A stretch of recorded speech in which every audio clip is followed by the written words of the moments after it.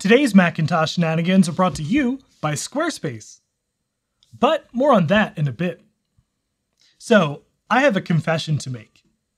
I'm in love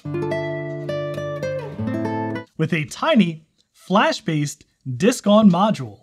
Okay, I know that sounds really boring, but stick with me, because this tiny bit of industrial computing kit might just make the perfect hard drive replacement for old IDE-based computers, including, perhaps, PowerMacs that are otherwise very resistant to SSD upgrades. So today, let's test this tiny thing out, see how its speed compares to other IDE hard drive options, and then see if it actually installs macOS and boots in my early iMac G3, the world's most finicky Mac. So stay tuned.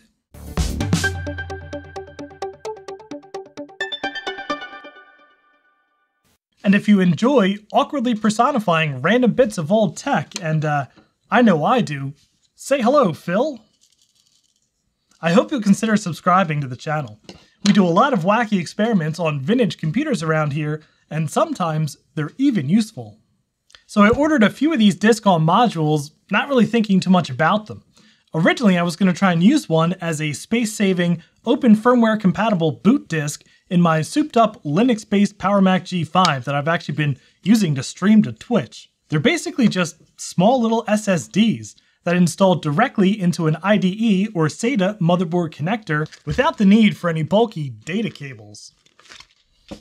They save a ton of space and they're cool, fast, and reliable, especially compared to spinning disk drives, which makes them perfect for industrial applications that only need a small amount of storage, like 4 gigabytes, that'll last for a long time running unattended. They're also one of the few PATA SSDs that you can actually buy.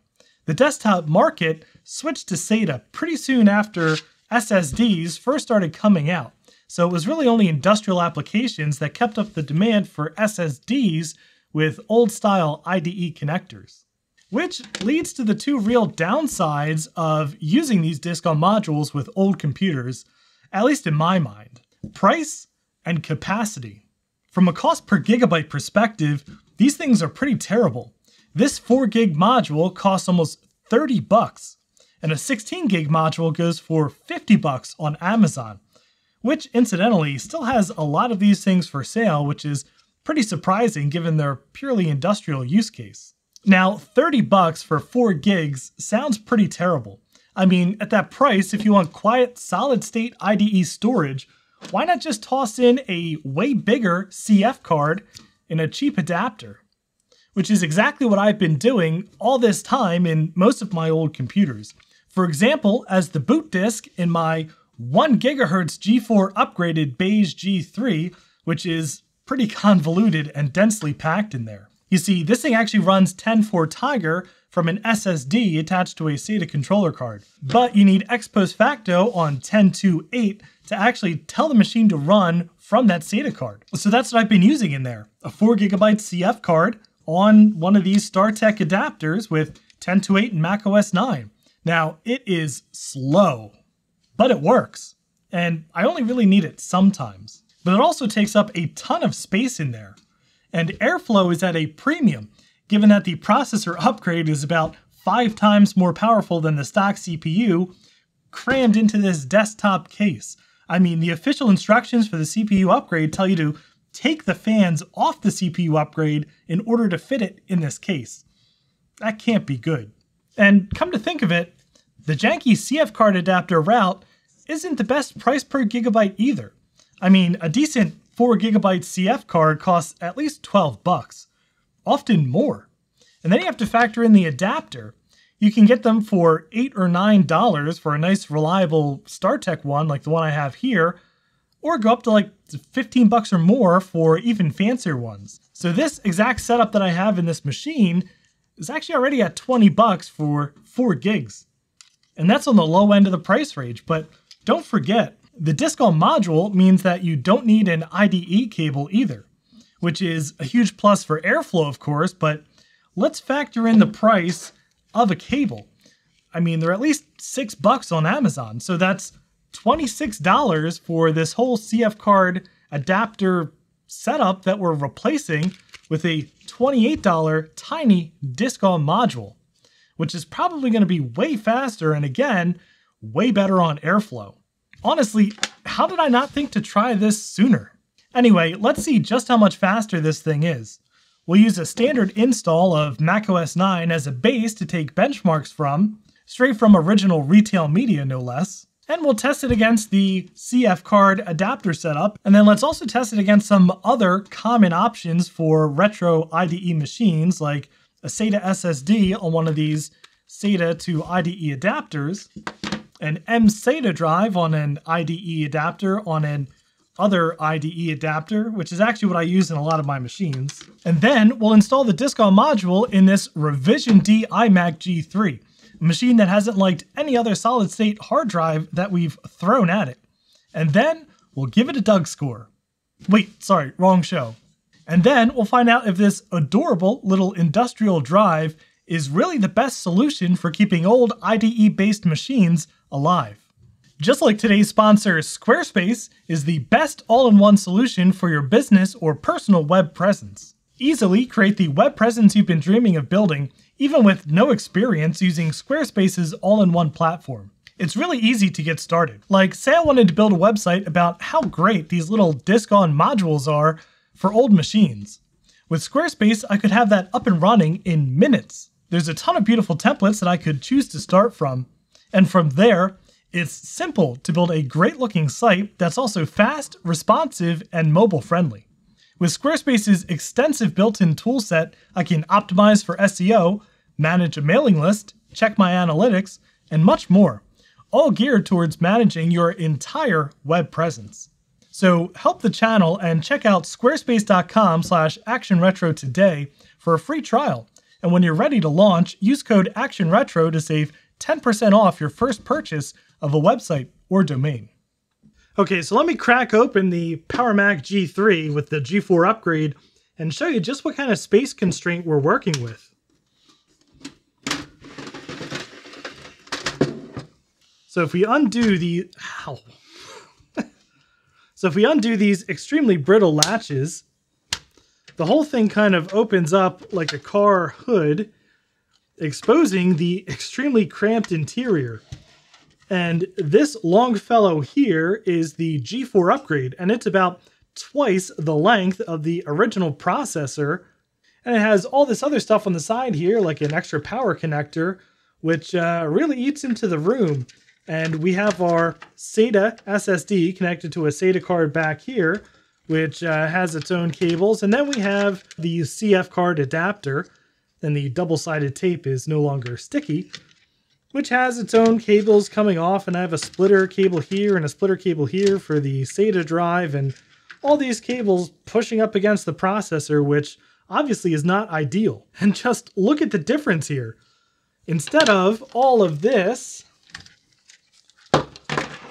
we can literally have just this plugged directly into the socket here. For the same amount of storage, probably way faster, and it uses almost no space. It's just directly in the slot there as if it were an expansion card. I just think that's so cool. Now it does have its own power cable because IDE, or at least full-size IDE, does not provide its own power, but still, that's a pretty tiny cable compared to all of this nonsense. And being an industrial flash disk module, I'm pretty sure this has some extra stuff in there to make it more robust. I read online that some of these have their own wear leveling built in, although I couldn't find if this particular model that I got on Amazon has that same feature. So what I want to do first is test this CF card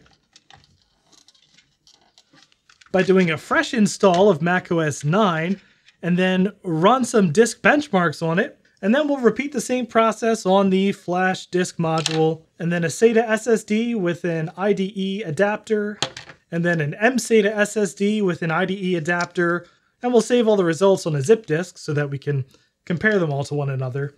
And I also have the drivers on here for the Sonnet upgrade card. Okay, so first, let's do a standard install of macOS 9.2.1 on the freshly initialized CF card. and we'll have all the options at default, and we'll time it and see just how long it takes.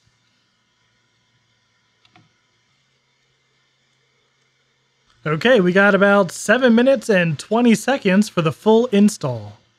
Booting into good old macOS 9.2, and we'll be using this handy copy of MacBench 4, downloaded from the Macintosh Garden.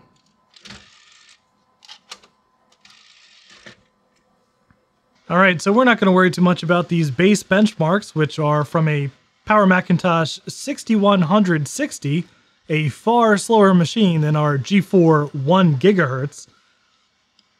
And we're only going to run the disk tests. So let's let this go.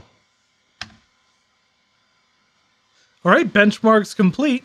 Let's save them to a zip disk.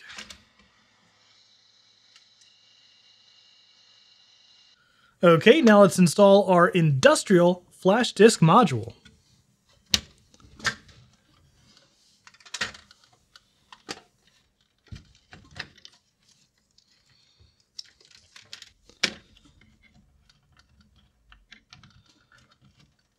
Just look at that. Look how much less space this setup takes up. Okay, ready to install onto the disk on module. We've got 7 minutes, 20 seconds to beat. Let's see if we can. Okay, so we clocked in at 6 minutes and 37 seconds. Quite a bit faster than the CF card. Although, honestly, I thought it would be a little bit faster than that. But let's run our benchmarks and get a real idea of the speed of this disk. Okay, booted off the disk on module. Let's run the benchmarks. All disk tests. Run test suite. All right, benchmarks are complete. Let's save them to the zip disk. Okay, so I've got the SATA SSD just kind of dangling out the top here, because actually there's no room inside the case with all the other stuff for the adapter. But let's check the macOS 9 install speed.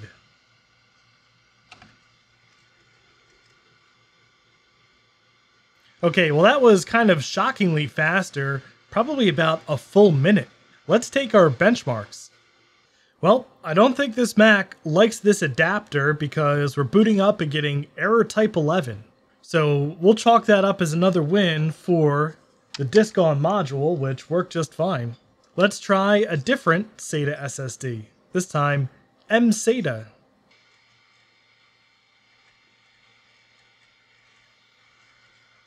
Okay, so just about the same as the other SSD that wouldn't boot at 5 minutes 36 seconds.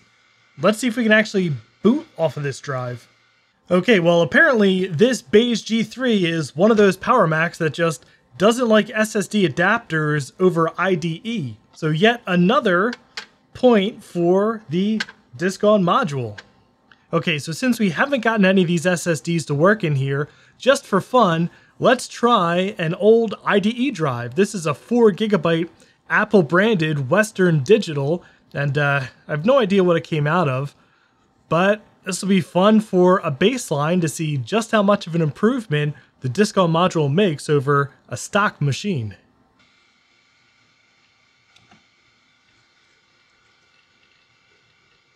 Okay, we got 8 minutes, 35 seconds. Honestly, it's not that dramatically slower than the CF card.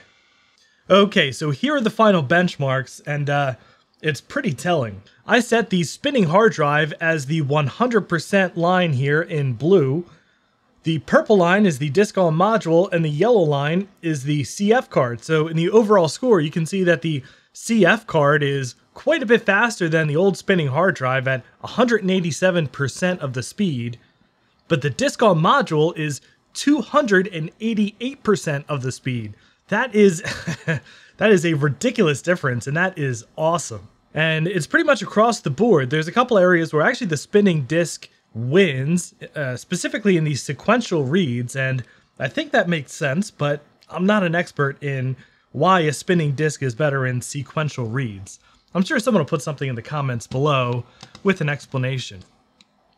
But yeah, just look at that. Random reads, The solid state storage is off the charts. Honestly, from these scores and from the reliability, the quietness, and what appears to be the compatibility, so far I can definitely recommend going with one of these fairly inexpensive disk-on modules. But there's one more test we need to do before I can really wholeheartedly recommend it. And that's in the old Revision D iMac G3, which so far has not worked with any hard drive adapter that we've tried with it, and right now is actually still running on the original spinning hard disk. Okay, so I'm not going to make you suffer through watching me wrestle this thing apart on the floor, so I've already gone ahead and installed that disk-on module, which actually looks quite satisfying sticking out of that IDE port on this little motherboard. But it's all installed, it's all connected back together, and it now has an install of macOS 9 and 10.2.8 on it. So here's the moment of truth. Can this disk-on module be the SSD for this early iMac G3? Woohoo! Look at that. We are booted into macOS 10.2 off of the disk-on module. And that is so exciting. It appears to be working flawlessly. I mean, none of the other SSD options that I've tried, any other adapter, even eventually the CF card adapters, it'd all just be slow and then would often just fail to boot sometimes. Now, if you're thinking about doing one of these disk-on modules in your own tray-loading iMac G3, there is one thing to note. The CD-ROM ribbon cable is too short. It does not go over the disk-on module and won't let the CD-ROM drive actually sit flat in its housing. So what I'm going to do actually, now that I know this works, is I'm going to make an extension cable here. I'm just going to snip these wires, solder on some new wires, and I'm sure that'll be just fine. It's not like you can actually see inside the Mac to see my little bodge job. But that's something you're going to have to consider, because this is a 50-pin cable, and I'm not sure if you can get a longer version of this already pre-made. So something to consider, but it works. Okay, so that'll do it for this video, and wow, what a real and unequivocal success. These disk-on modules, they're fantastic. I mean, I really think that I've shown that from a cost perspective, they're really not that much worse than some of the other options that we're using, especially on Macs that are really finicky about which adapters you plug into their IDE connection. And it's so fast and it leaves so much space open.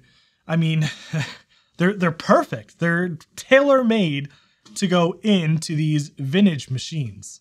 So I've already gone ahead and ordered a bunch more, including a 16GB one that I just got in, which is going to go into another iMac that you haven't seen on this channel before, but if you've been following Twitch, you've actually seen it streaming, an iMac G3 streaming directly to Twitch. So I'll put some links to these in the description below. Surprisingly enough, they're on Amazon brand new, and I just got this King spec one, which actually says on the back they can go up to 32GB.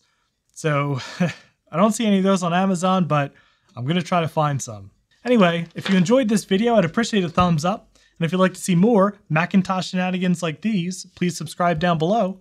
And thank you very much for watching. And a special thanks to Camilla Noseda, Chris Allegretta, Chris Calderon, Chris Nelson, Daniel Hubbard, Greg from HuckK Mods, John Mullman, Nick Hamsey, and Scott Thompson, who are my highest tiered patrons and all of my Patreon supporters for helping to make these videos possible.